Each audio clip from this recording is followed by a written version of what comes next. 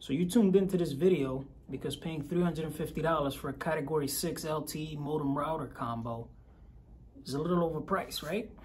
So now that I have your attention, let's go through the parts list. So right here we have an EM12G. We've got an LTE fix USB 3.0 to M.2.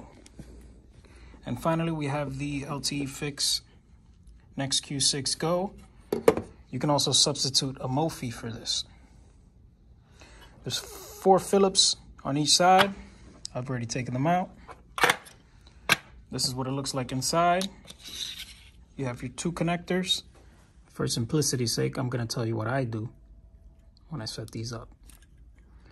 So if you look closely, right there you have your M, which is your main. You have your D, which is your diversity. And you have your G, which is GPS, or GNSS for the technical folks. You want to make sure you know which is main, which is auxiliary, in case you're adding antennas, or I like to say antennas.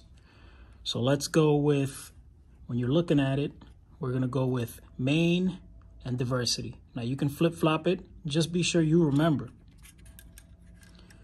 Now, do not copy me. I do this for a living. All I do all day is connect MHF4 connectors. Once we're connected, we know we're in there. Go to the second one.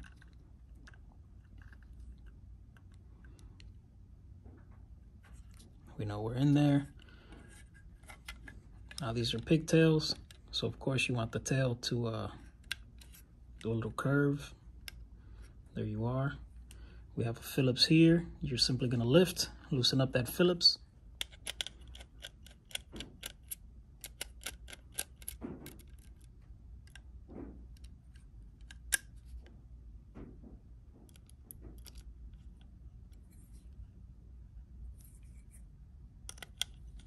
You want to check your clearance there.